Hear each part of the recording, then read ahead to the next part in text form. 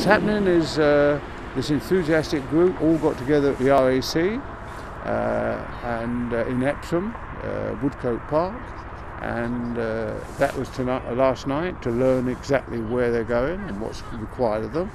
And today they will do a lap of the Top Gear circuit and then head off to Channel and away to France. And I think quite an exciting and adventurous time.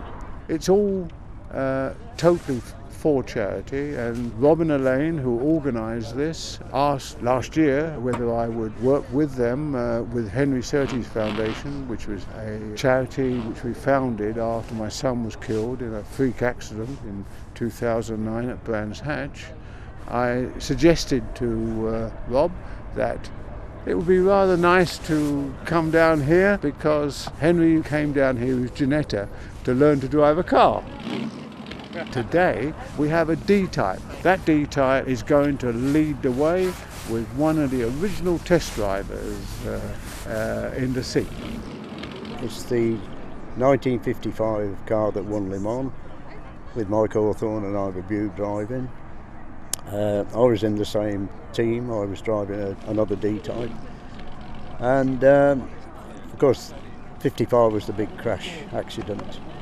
86 spectators killed, but although there was a Hollow victory, we still won the race.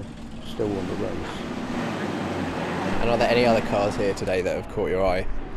Yeah, I mean, some of the E-types that the predecessor of these, the E-type is a wonderful car, and it's nice to see one or two participate in this event, because this year it's the 50th anniversary for the E-type. I've never done the Beaujolais Run, but when I look at all these cars, you know, that are participating,